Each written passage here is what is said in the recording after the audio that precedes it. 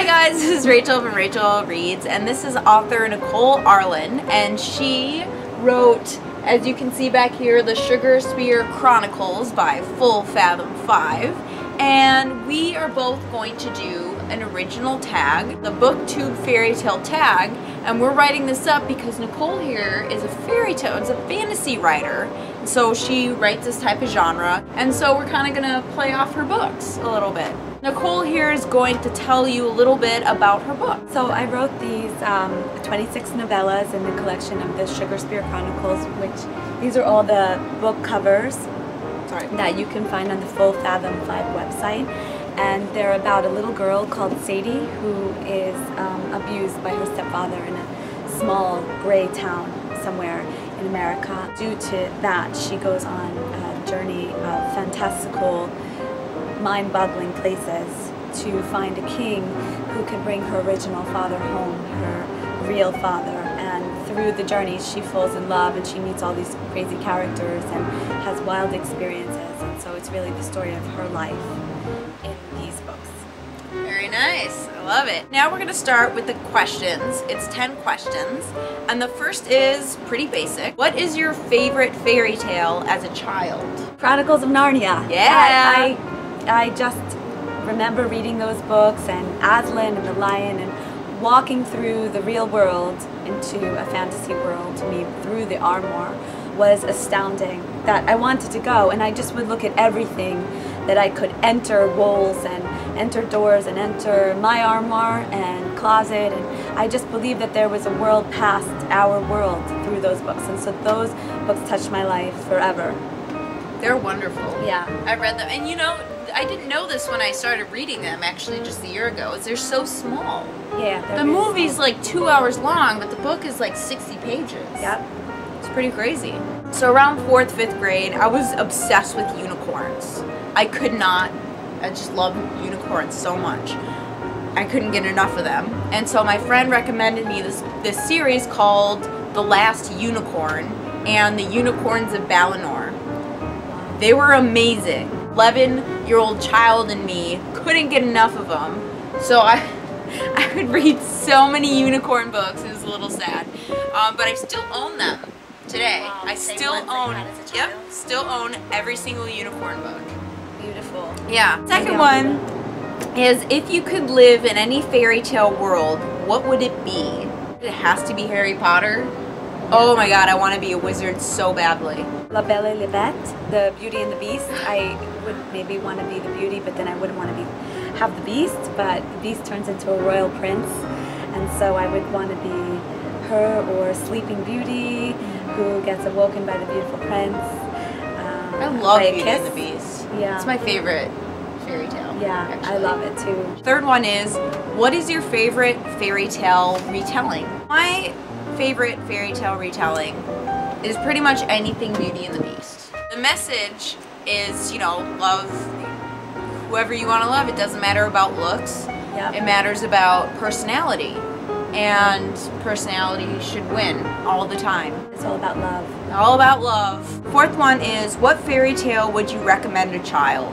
I would recommend anything by Roald Dahl, actually. I would recommend James Matilda. and the Giant Peach, or Matilda. I would recommend The Wind in the Willows, or just every classic fairy tale. I would actually even recommend Grimm's, I want to say.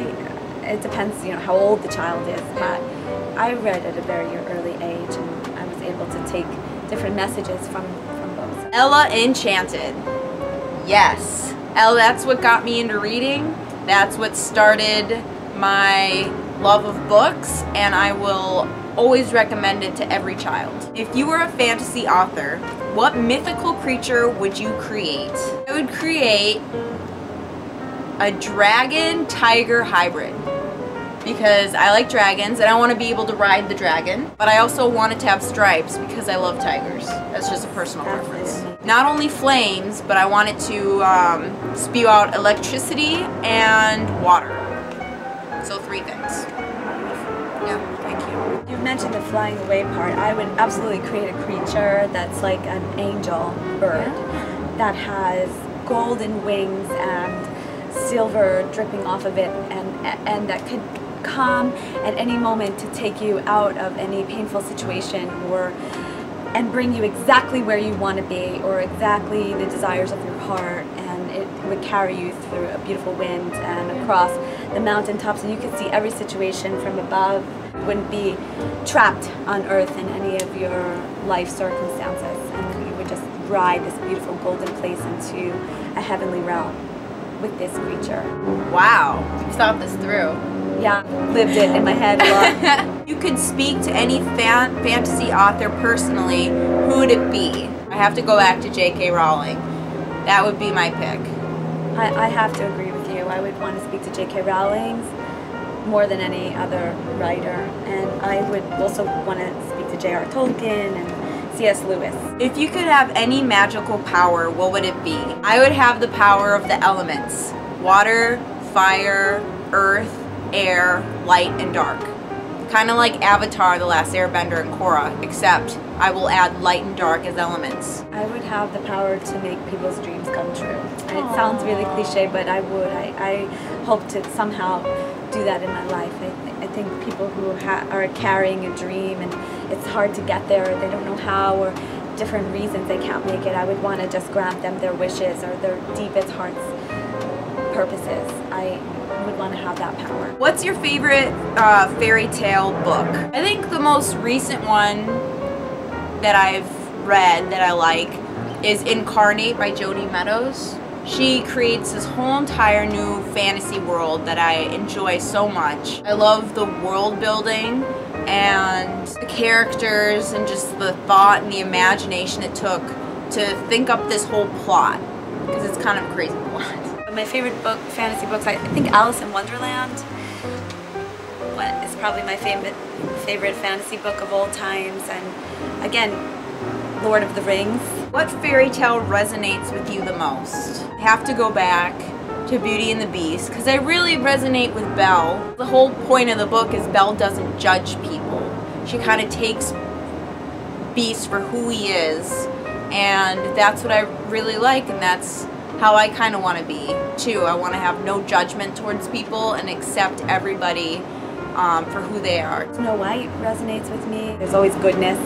You know, I love that there's always goodness along the way. And I resonate with, again, a lot of the stories from the Bible, even though they're not fantasy or fairy tale per se. I just resonate with a lot of the characters. I resonate with all characters that have to go through something to get somewhere. Last question. What fairy tale creature would be your sidekick? I have to say, my real sidekick, now that I'm thinking about it more than a white rabbit, would definitely be Allyn.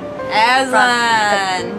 That is the ultimate sidekick to have on your side, and everything is possible with him. Yeah. And he's beautiful and sweet, tender, powerful, everything.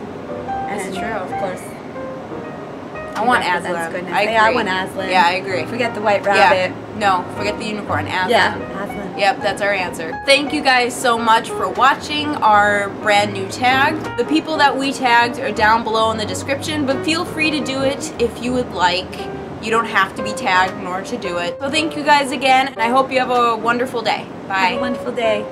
I'm going to do 2 book hauls. The first one is BEA and the second one is RWA. So I didn't do BEA because I didn't really get a lot